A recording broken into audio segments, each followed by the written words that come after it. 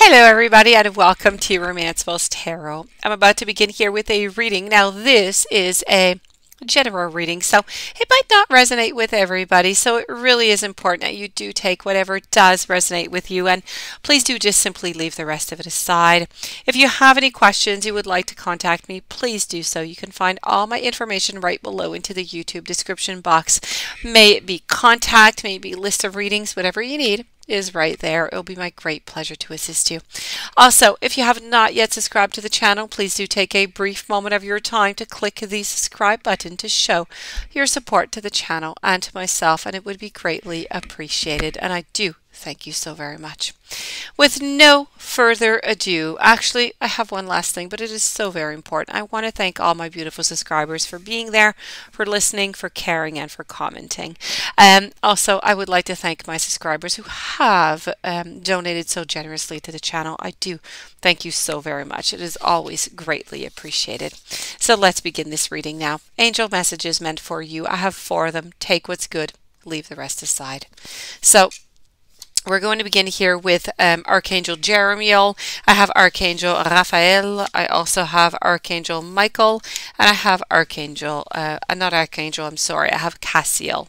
So let's start this off over here with a little bit of awakening. So the angels, when they're speaking about awakening for you, each person now is born with a unique fingerprint of God, each one of us. And we are really that summation of all that multitude of ingredients together that make us exactly who it is that we are, that you are.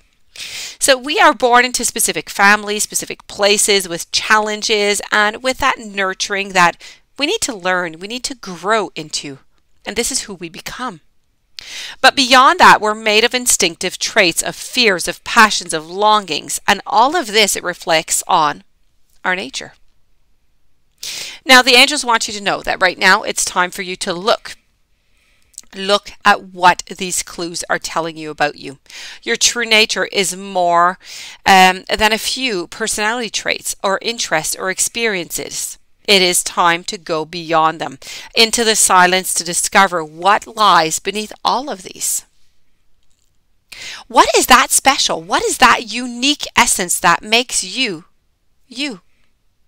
It's time to truly feel that perfect, that God, that goddess that exists of the core of your very being. It is time that you may better see the true path of your experiences and that you're taking on, and what parts of yourself are taking on this task also.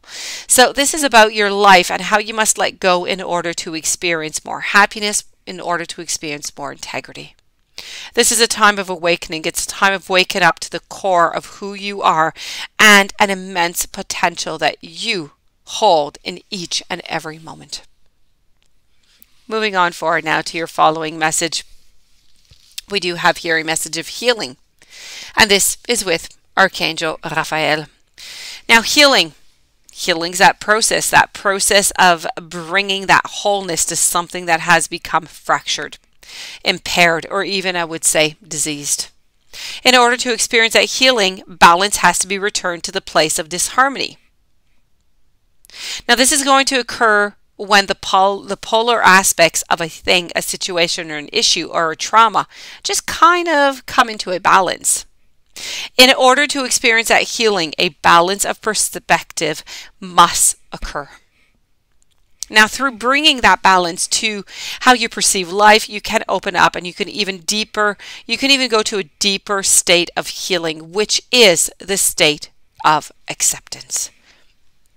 To experience that state of acceptance is to embrace life, yourself, your path, and you have to always do what you can do to protect, to nurture, and to have clear boundaries for yourself and to that space that belongs to you. And that doesn't mean that we can't find the perfection in all of the experiences. This is a time of healing for you. It's a time of finding your wholeness, of acceptance, of balance for yourself. You need to seek the assistance of a counselor or a healer or a medical doctor. Now is the time for you to do that. Now, sometimes the way to bring healing to our body or to our mind is through nutrition. exercise. You need to remember that the body and the mind, they make the whole. So no matter what is ailing you at this time, it is so important for you to consider both the physical and the mental and emotional aspects of your healing right now. This is a time of healing, but it's a time of healing through your wholeness. Moving on forward now to protection. Protection is with Archangel Michael. Protection exists in our ability for us to draw our boundaries into our life. Protection occurs when you learn about what it is that's not good for you, and you learn how to take the appropriate action to ensure that your boundaries are always accepted and respected. Now, there's also something to be said about overprotecting yourself, though. If you have those built walls all around you, protecting you from your love, your life, your intimacy, your success, or anything else, it is definitely time for you to reevaluate where this is getting you. And if you feel the need to be overprotected, then there is an issue with feeling unsafe. And you may need to reflect on and maybe even clear a hurt or a pain that you are holding on to. You may need to let go of inner voices, any of those inner voices that is telling you that you are not safe.